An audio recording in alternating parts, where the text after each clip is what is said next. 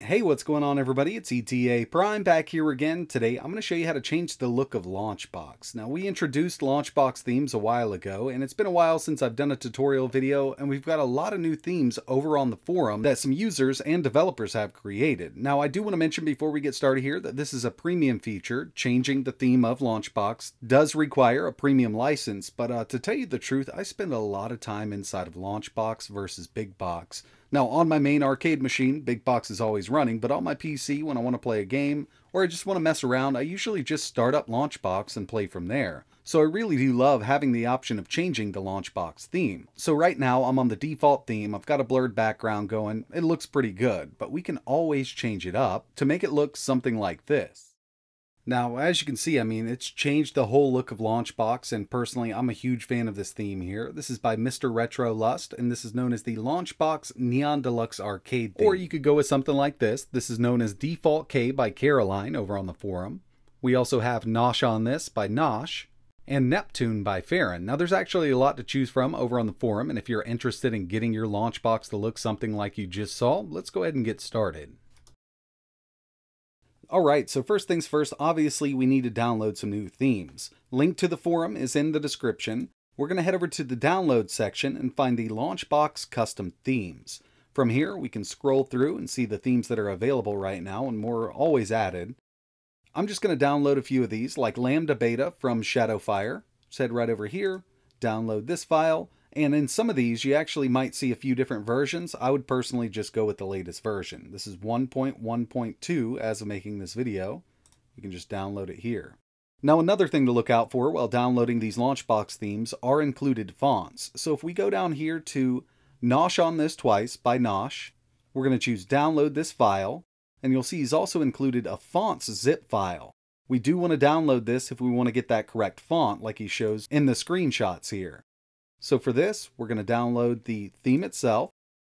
We're also going to download the fonts. So now that we have a few themes downloaded, let's head over to our downloads folder. And here they are. They're all going to come zip. Now what we need to do is extract these themes and place them in the correct location. So for me, I have my LaunchBox installed on a separate drive. I'm just going to snap it to the left-hand side. This is on my D drive, LaunchBox, and here's my LaunchBox installation directory. What we want to look for in here is our LB themes. We're going to go in here, and right now I just have the default theme. So we're going to add some new ones. Let's head back over to our downloads folder, and we're going to extract a few of these. So I'll go with Nosh on This Twice. I personally use WinRAR. I'm also going to extract Neon Deluxe Arcade, and we'll do Neptune. And remember, Nosh on This Twice required those fonts, so we're also going to extract this and just install it. That way we have the correct fonts for that theme. We can just go ahead and install these like normal. Now we have those fonts installed, so it's going to show up correctly in Nosh on This Twice. We're going to go into this folder, and I'm going to grab the Nosh on This Twice folder. We're just going to place it right in here in our LB Themes folder. Same thing with Neon Deluxe Arcade. And finally, Neptune by Farron.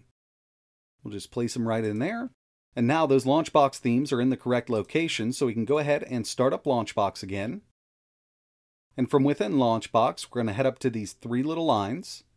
We're going to go to Tools, Options, and from the Options menu, we want to scroll down until we find Main Window Theme.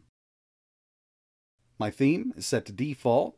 But if I use the drop down, the new themes we just transferred over to that LB Themes folder are located here. So let's go with Nosh on This Twice. I'm just going to choose it, choose OK. We do have to restart LaunchBox in order to enable these themes, so we'll choose OK. It's going to shut down LaunchBox for me. So there we have it. We've changed our LaunchBox theme to Nosh on This Twice. Really love the look of this. And again, when you download these themes, just look out for those fonts folders. And actually, some of these themes have different color variations. So there might be an option for a blue version, a green version, or even a magenta version. But there are a lot to choose from over on the LaunchBox forum right now.